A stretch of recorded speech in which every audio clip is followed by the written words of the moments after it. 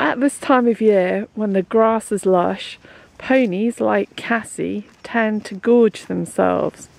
It's really important that they don't get overweight and avoid getting laminitis. And even this year, with there being lots of grass very quickly, many ponies have succumbed to colic.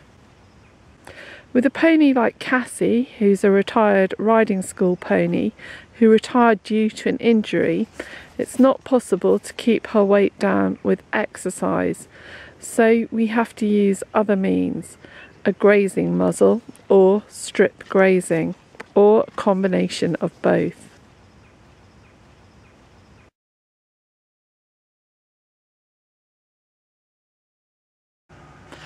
There are many different kinds of grazing muzzle. This is one we quite like to use. It's a bucket kind.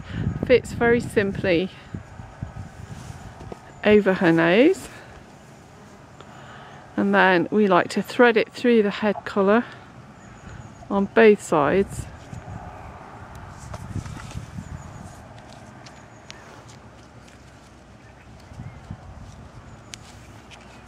And just make sure that it fits comfortably around her nose.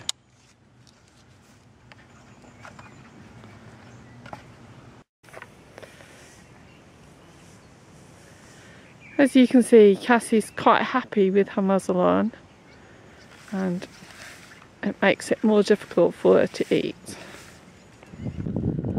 This is a different kind of grazing muzzle, and I think this one's probably better for summer. Even though they can eat a little bit more with this type, it means that in the hot weather they haven't got the bucket type muzzle around their nose.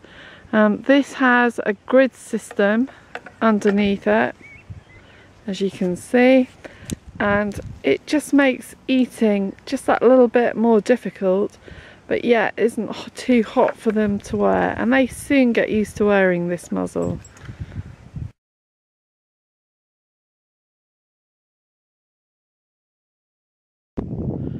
Alternatively, you can put them in a paddock with short grass. It's good for them to be able to graze for a little while without a grazing muzzle on. A paddock like this is ideal for a pony like Cassie, big enough for her to move around in, but with the grass kept short, she can't gorge herself.